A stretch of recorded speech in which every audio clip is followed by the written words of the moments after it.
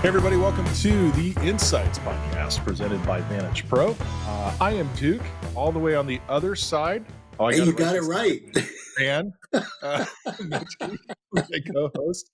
And in the middle, a good friend of ours. He's been a friend for many, many years, been around this industry for at least 3 or 4 years, I think.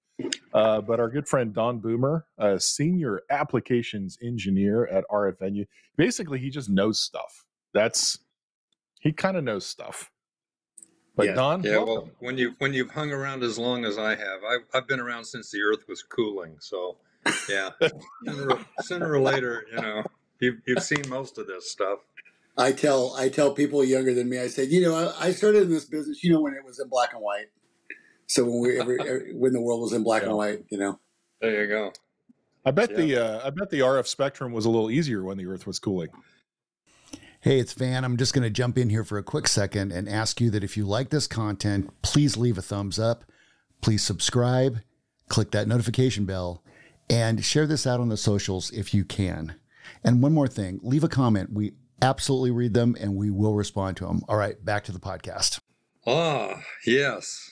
Yeah, that's the problem anymore is everything you know from the past is fine, but you're trying to work in an environment that's becoming extremely hostile.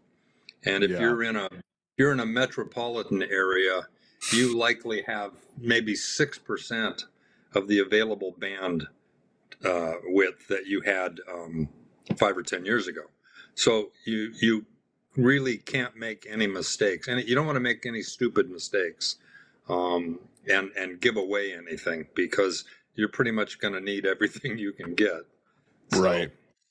So that's a fun little kickoff into what we're going to be talking about today. So for those of you guys who don't know RF Venue, they are an independent manufacturer of, and I say independent meaning they're not owned by one of the wireless mic companies out there, but probably some of the most robust and certainly the most effective antenna distribution and paraphernalia of wireless microphones. They basically just make all the stuff that make your wireless work, and have for years, used by, everybody from, a lot of the big tours are using RF Venue, certainly a lot of churches and stadiums and theaters.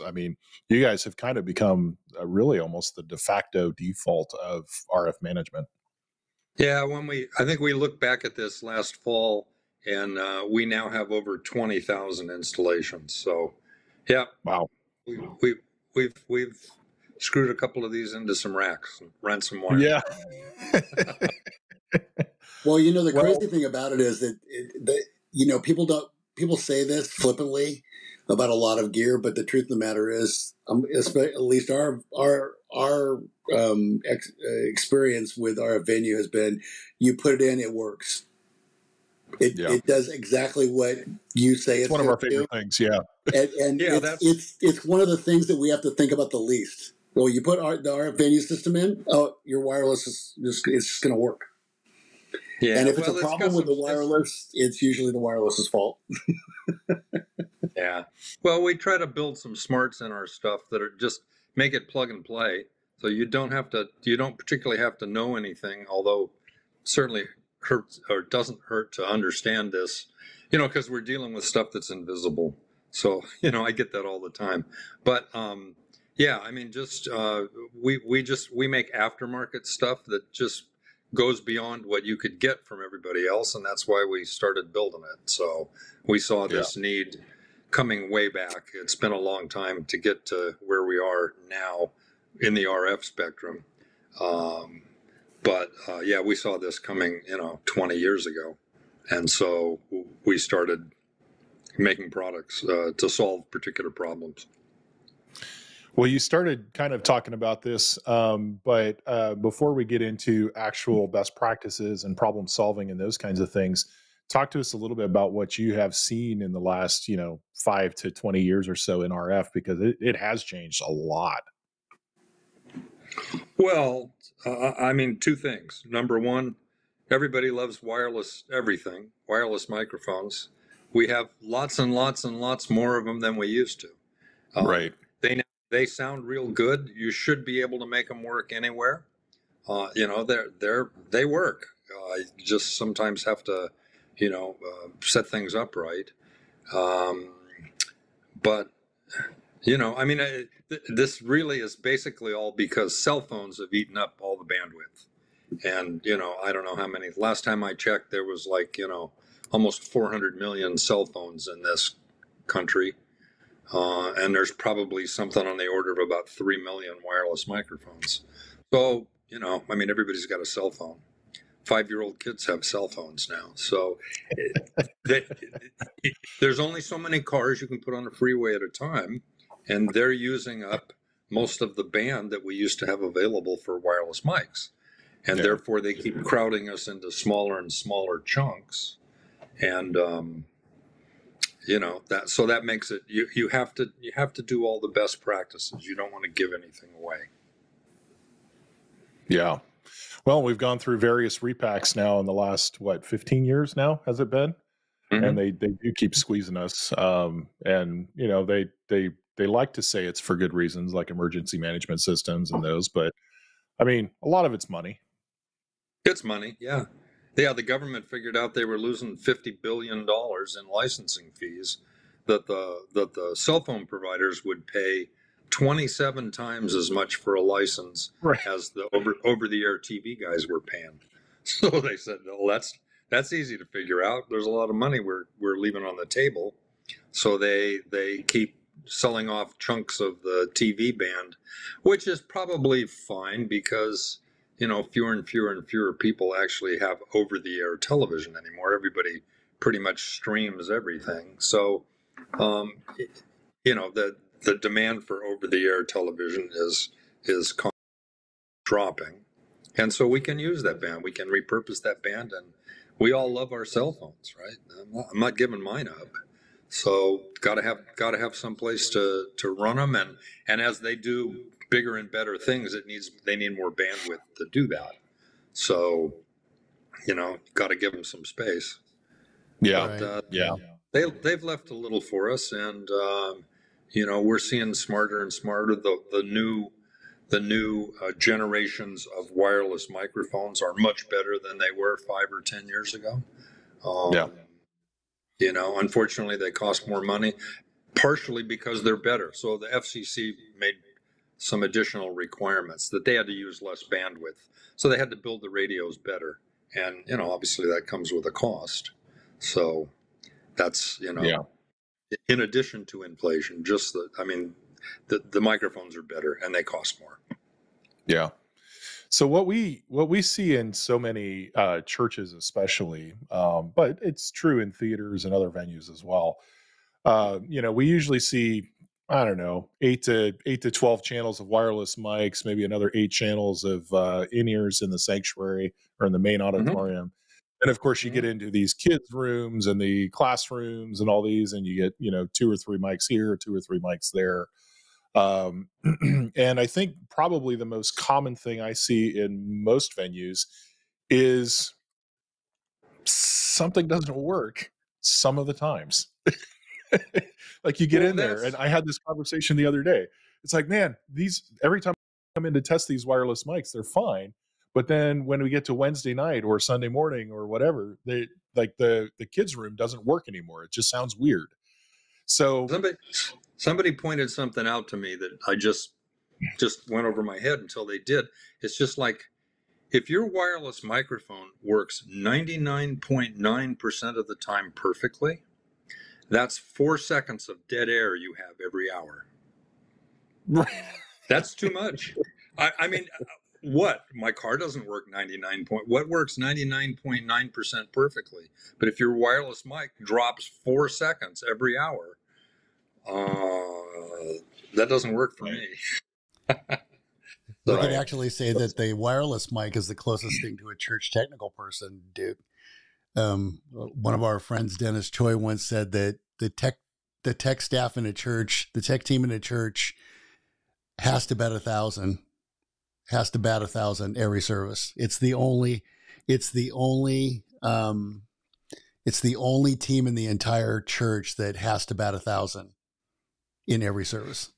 Well, if you've ever sat back in the mixing booth and had something go wrong and had everybody turn in the pews and look at you, Exactly. you know you don't want to do that twice, right? Exactly. So Yeah. yeah, and that's that's happened to all of us.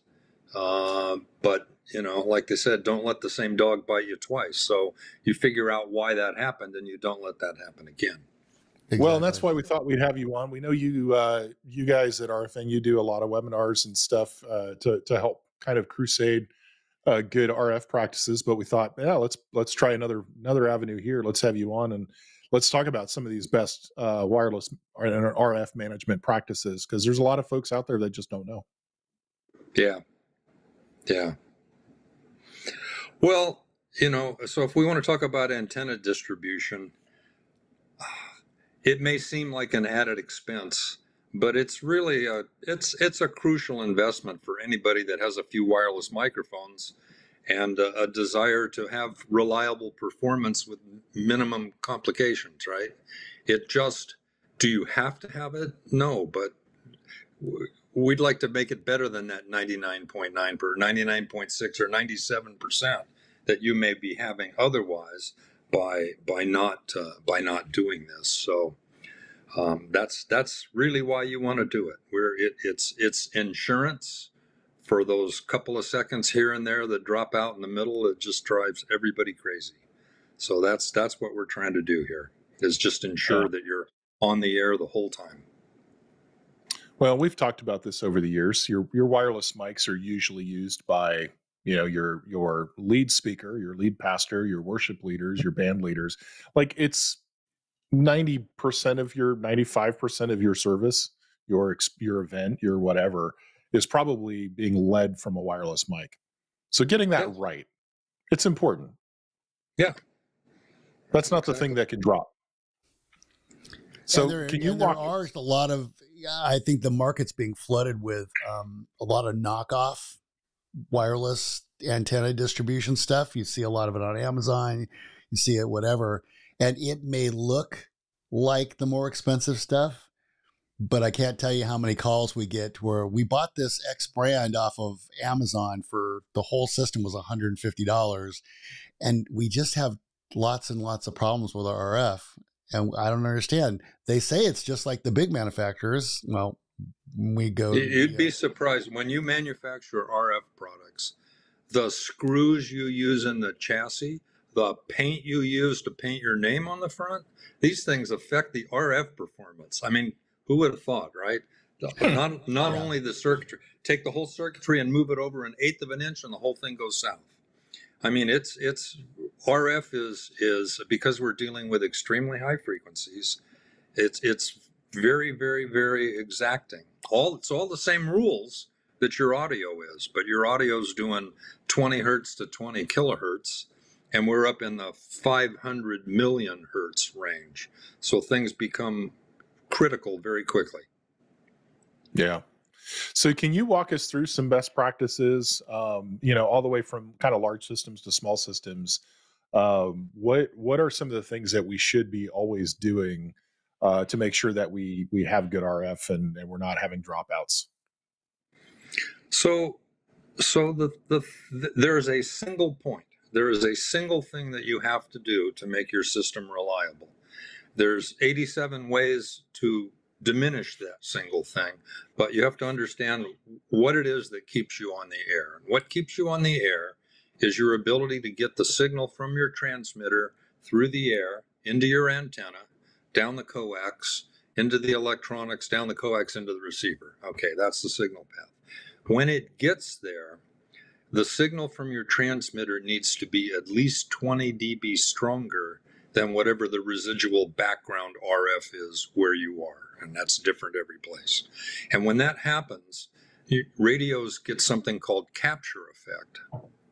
So until you have that much level, your antenna, whatever it is literally picking up every single radio that's being transmitted on the planet. Right? You're picking up wireless mics from China and CB radios from Australia and television stations from England. They're all going into that antenna, and your receiver has the job of trying to figure out which one it's supposed to do. So when the signal is 20 dB, in other words, 100 times stronger than whatever all the rest of that garbage is, your radio locks to that single frequency and turns off everything else. Not like your microphone, right? If you got a microphone on stage, I'm singing into it, that's fine. If the drummer starts playing behind me, that's going to leak into my mic, and what's going to come out the PA is vocals and drums, right? In a radio, well, that's going to happen to the microphone part, but in a radio, what's happening is every radio station in the world is going into it, and it's going to throw all of them away except that one. And when you have capture effect, you're locked, and you have 100% coverage. You're not gonna go off the air, unless you walk behind a wall. I mean, there's ways to do that, but as long as you got line of sight, you're good to go. So as long as you maintain that 20, so everything we do is a step to take a straw off the camel's back and maintain that 20. And so that's what distribution is about. I mean, there's in the performance terms, what we're doing is we want to get rid of antennas. Antennas interfere with each other. So until they're about 6 feet apart from each other, because what happens when a radio wave crosses through an antenna, it generates a current, goes down the wire into the radio, and we got sound. Okay. But when that current flows through the conductor, that's the antenna, it generates a magnetic field. And so if your antenna is closer than about 3 wavelengths, which is roughly 6 feet, that magnetism jumps into the other antenna where it becomes noise, and it raises up that noise floor that we're trying so hard to stay above. So that's the first thing. We want to get in a, it depends, but I'm going to say in a room that would hold like 1,000 or 1,500 people size of a room, maybe twice that big, but something like that. You really want to have one A and one B antenna. Adding extra antennas is going backwards. So that's what it is. I think it's worth repeating. Multiple antennas in close proximity is often the problem, because this is what I see that happens often in like kids' rooms or like little fellowship halls, coffee shops, those kinds of things. We'll rack 2 or 4 channels of wireless, all with the little half waves in the back of the rack. So it's already in a rack, under a table, under a thing, whatever, back behind. But you've got all of these antennas all within not even 6 feet. They're all within 12 inches. Yeah. And or if they're in a rack, they're 2 inches apart. Yeah. Right. Yeah. And people are getting So dropouts and they can't figure it out. Yeah. So you get that magnetic interference. That's one thing. But the second thing that happens when you stack antennas close together, you create arrays, right? We all know about line array speakers. We stack a bunch of speakers tall and we get pattern control. Well, that's how we get patterns in antenna, but it's all mathematically worked out and the distances are precision. When you just stick a bunch of antennas, when you've got an antenna farm, or you stack 4 or 5 receivers on your desk, what happens is it changes the shape of the pickup of those antennas. And it can be figured out mathematically, but you've got a bunch stacked on your desk. That's not going to happen. What happens when you get that is you get hot and cold spots on your stage.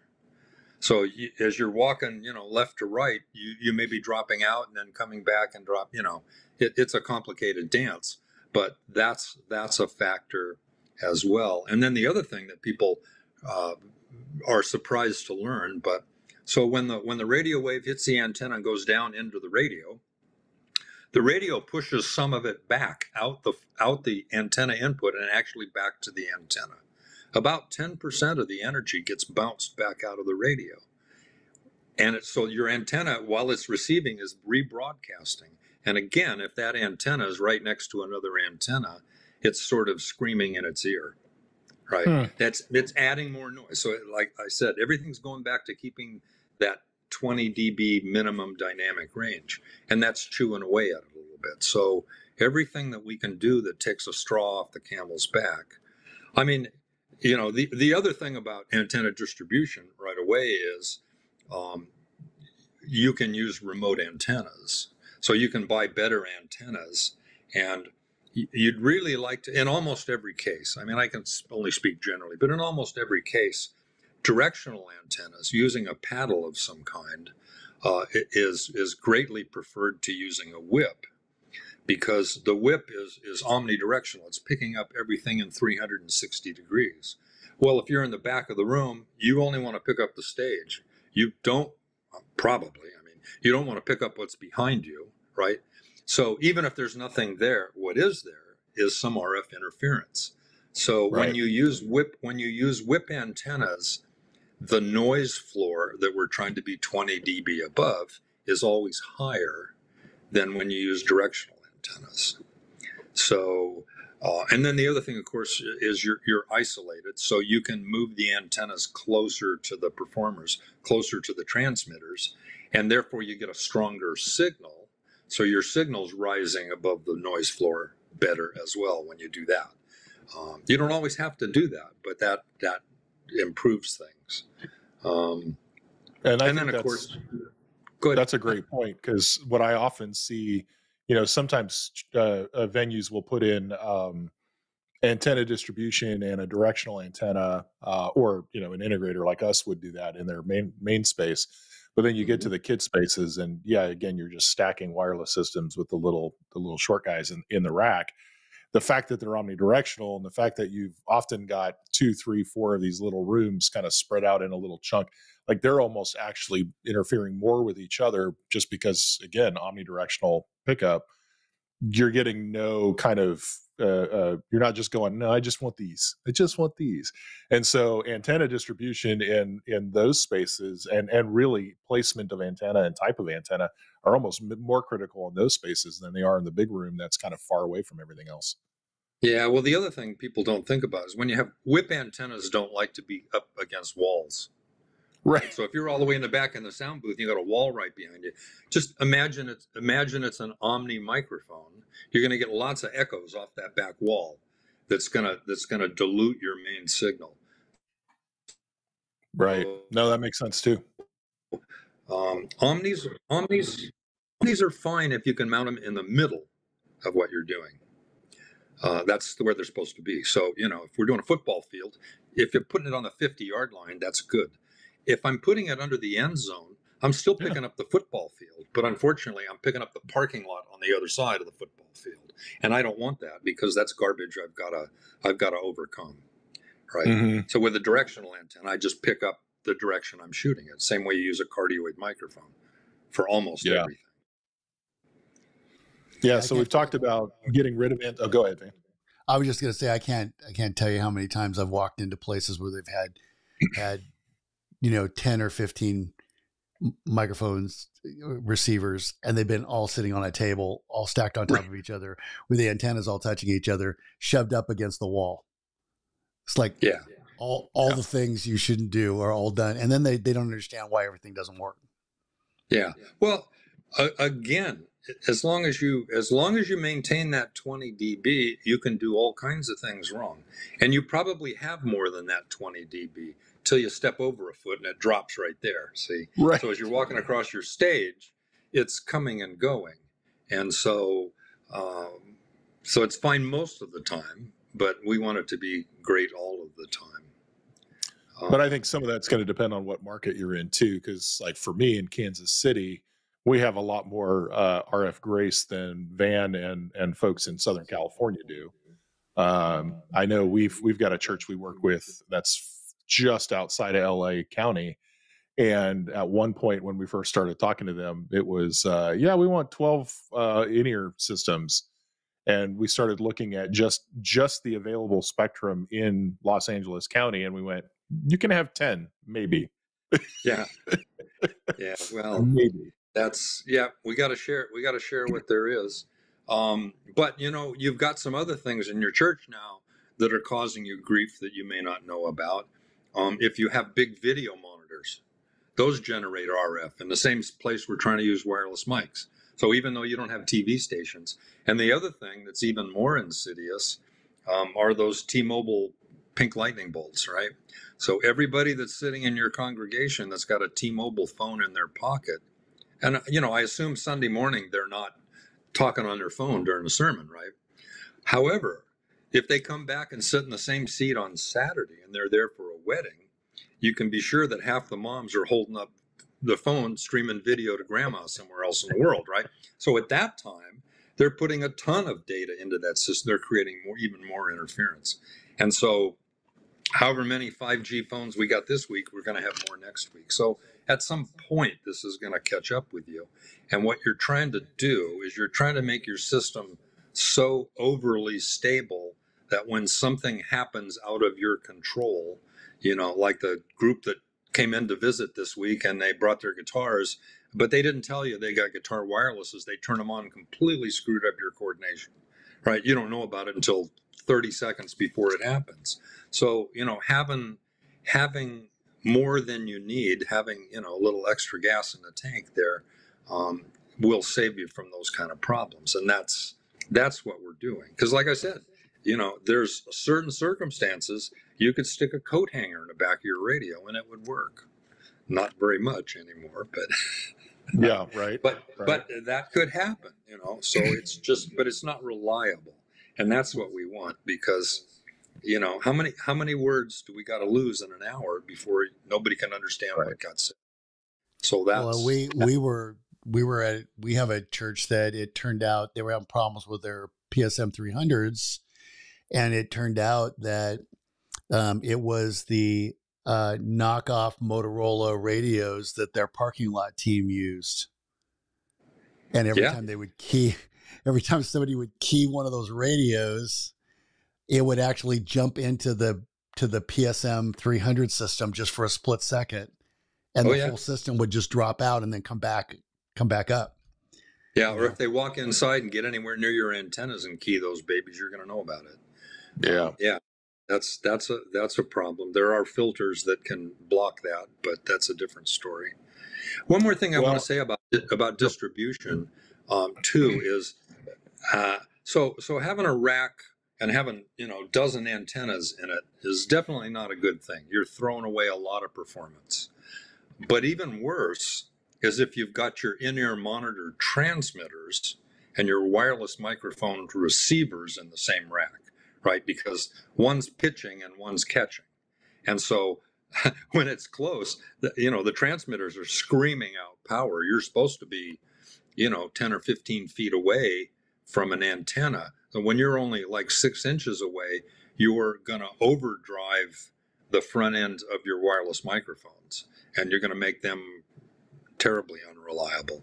So that's if you don't have distribution. So I should say, because I get questions, distros are for wireless mics. That takes an antenna in and splits it out to a bunch of radios. Combiners is what you use with in-ear monitors. They combine a bunch of transmitters and resolve it to a single antenna. So no, you can't buy an 8-channel distro, use 4 channels for microphones and 4 channels for ears. It doesn't work like that. They're going opposite directions. And we've seen people try to do that too. So well, I've had people try to do it. And they're always shocked when that happens, because it kind of seems like the same word, but that would be like trying to stick your loudspeaker to the input of your mixer and your microphone to the output of your power amp. It doesn't go that way. It goes the other way. Yeah, so the principle of how it works is the same, but how it's actually working is not the same. Yeah. Well, it's data flow, right? Yeah. So if you've got to put all the stuff in the same rack, you need to, at a minimum, either combine the in-ear transmitters and run them out to a single antenna, or combine the wireless microphones and run those out to an A and a B antenna. Yeah, so I want to get into. I don't care that the receivers. I don't care that the rack units are all together. That makes almost no difference. But if the antennas are together, that's what we got to worry about. So to kind of recap, because you guys have some specialty stuff, and I think it's worth, Don, if you'll hang out and do another episode with us. I want to talk about some of because you guys have some really unique troubleshooting and kind of some things to go crazy when you have a really tough RF. But just RF Basics 101, what I've heard today is as few antennas as humanly possible. Mm-hmm. which usually means then, combining or distributing your units all into one set of antennas, if at all possible. Splitting those antennas, the IEMs versus, again, inflow versus outflow. So wireless mics somewhere and IEM somewhere else. A lot of times we're on opposite sides of the stage, for those antennas. Close proximity is an advantage, I heard, right? We want to keep our antennas as close as possible. And then getting directional, as directional as you can when appropriate. Mm-hmm. Anything else as far as just best practices? Well, if you think about it, you just described exactly the best way to position your microphone for a singer, right? It's exactly the same. And everybody pretty well understands that, but they get to radio and they think it's different, but that's it. I mean, you want to get your microphone close to the singer. You want to point your microphone at the singer. You don't want to put 16 microphones up there to pick up one singer. It's going to sound like you're talking through a paper tube.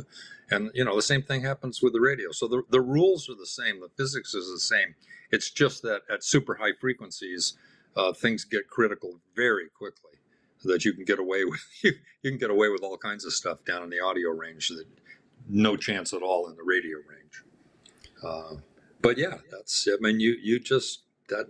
You covered it. Just try to follow all the best practices. We have some free online tools. If you go to our website, rfvenue.com, there's a button at the top that says performance tools. They're online. You don't download anything. It doesn't collect any information. There's one that'll tell you what microphones you should buy for your location, your exact street location. And if you already have them, it tells you what channels you should probably tune them to.